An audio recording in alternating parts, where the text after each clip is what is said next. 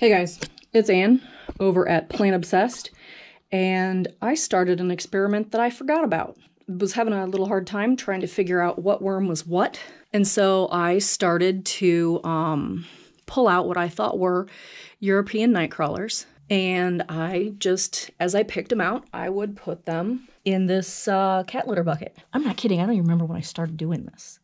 Maybe around Christmas time? Yikes. There goes my Worm Mama of the Year award.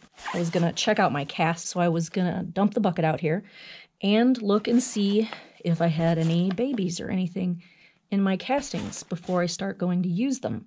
I opened the bucket and I was like, that's weird, that's like leaves. What's going on with that? So then I dumped it out and I was like, oh yeah. Yeah, I guess I just totally flaked out and did not follow through, and I just picked the bucket up and put it somewhere else and forgot completely about it. They haven't been watered or fed or, I mean, it's a cat litter bucket. Here, no holes, lid, whole business, nothing redeeming about it as a worm system at all. They do seem to be happy though. So yeah, this is completely unprepared for this video, but just wanted to let you know, if you go on vacation and forget about your worms for a month or two, at the very least, I can tell you that European night crawlers aren't going to be real fussed about it. Yeah, oops. Yeah, so I'm going to put them back in there and continue on. I mean, there's some of them that I think might be red wigglers now that I'm looking at them.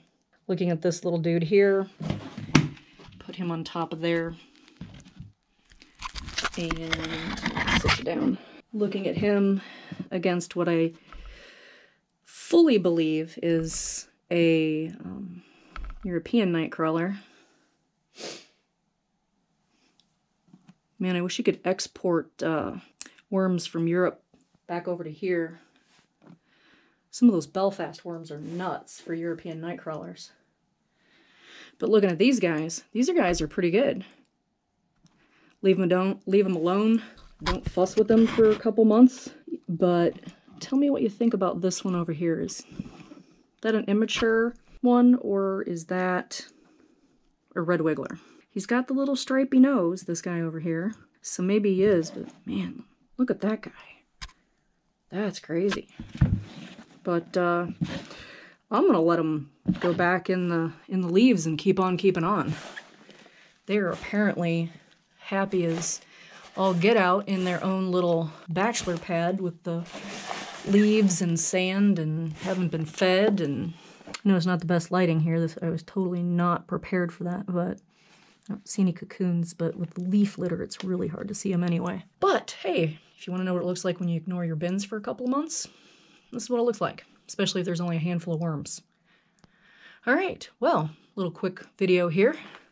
Give me a thumbs up and click the subscribe button, because just about anything is about ready to happen here. I forget bins, you know, cats living with dogs. It's a circus. So, anyway, thanks for hanging out with me and my worms.